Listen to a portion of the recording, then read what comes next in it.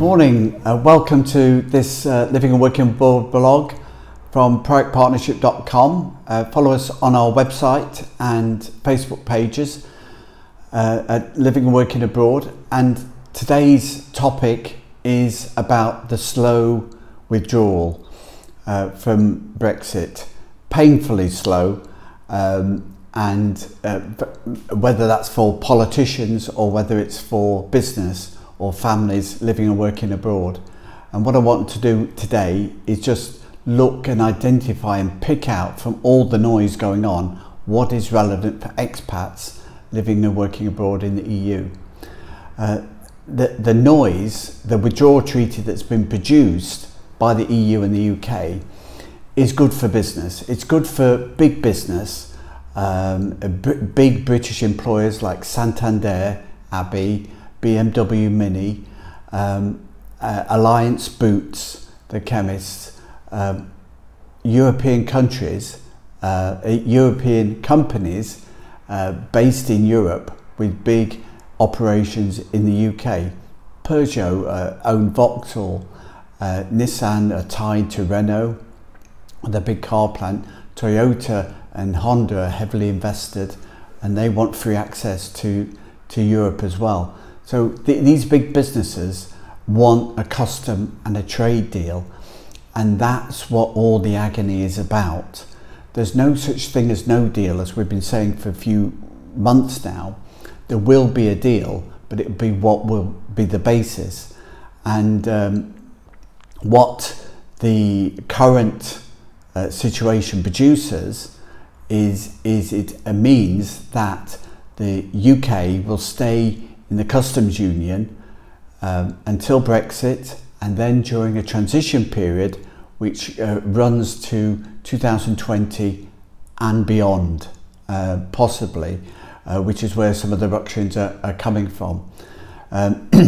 Within the EU there is no customs borders, so there's free movement of goods and services around the EU.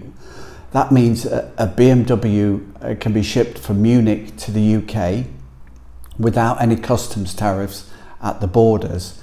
But it also means that an expat family in the UK can move to Spain and live and work and set up a business there. Or a British expat can go and buy an overseas property in Cyprus or Italy. And this is what the ideals of the European Union are about in the long term, whereas the British have set along this path of having a slightly more independent than they are now. And the question is where this Brexit process will leave us. Will we be more independent in the sense of Switzerland and Norway from the EU arrangement, or will we be more independent in the terms of an Iceland or a Ukraine or a Singapore or a USA, with a very little content and connection with the EU. So this is the issue that's being debated, and the customs union and treaty is what helps business within the EU. Outside the EU, the tariffs are very high. So to trade into the EU, it's a very high tariff. And the bomb that was set right at the beginning was, let's have an Irish border and let's protect that. The EU are bigging it up. Before the EU existed, before the EU came along to Ireland and the UK, there was no hard border in Ireland. This was before any Northern Ireland agreement. There was no hard border. There's no hard border in Cyprus between the British sovereign bases and the mainland country. There's no hard border in Spain between Gibraltar and Spain. But Ireland was set as the issue, and the problem is that there's a potential veto from the Irish government if a hard border is created. But there's also potential veto within the UK, because a small party of 10 MPs from Northern Ireland will also veto the Brexit agreement if there was a hard border with the EU. So the weakened minority UK government is caught between a rock and a hard place, trying to get a consensus, and the bomb that the EU have created is to build up this Irish problem where nobody can agree. Now there has to be a third way, and that might be that there's no customs union and there's no agreement, and then they don't have to agree. Article 50 is set in UK law, so the UK has to now leave the EU unless there's some radical change, like extending the transition period indefinitely, which is where one of the issues for the people that want to leave Brexit.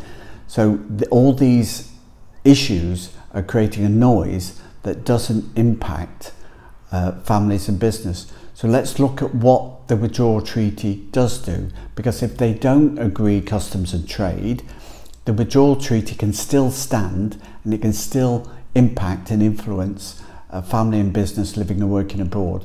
Small family businesses, small businesses employ more people, control more wealth than the big companies. They just don't have the same noise to be able to create.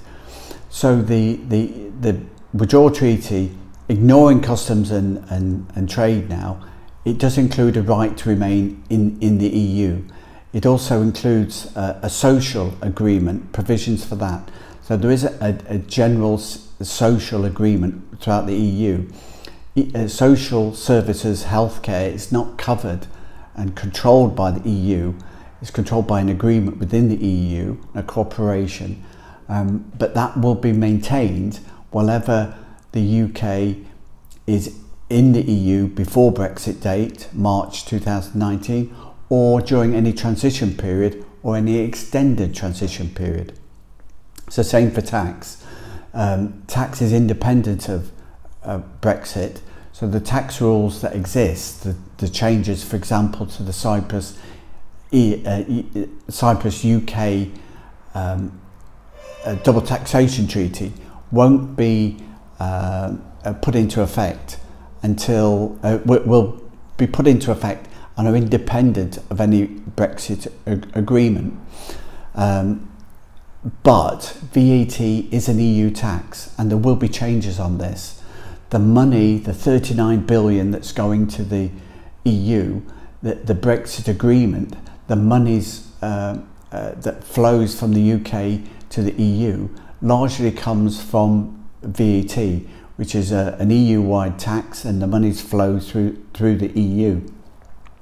So this is an issue. VAT will change, and this will already come into force, and it will come in before the end of any transition period, so that the EU can better collect VAT and collect a bit more from member states. There's already been a change regarding the UK.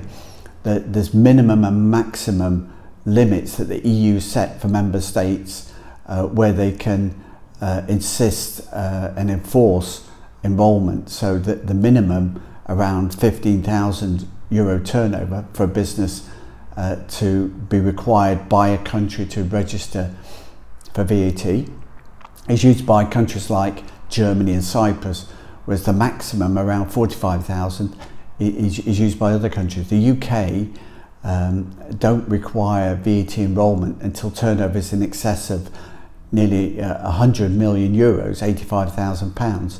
This was going to be reduced down to 45, but in this month's November budget, the UK chose not to do that.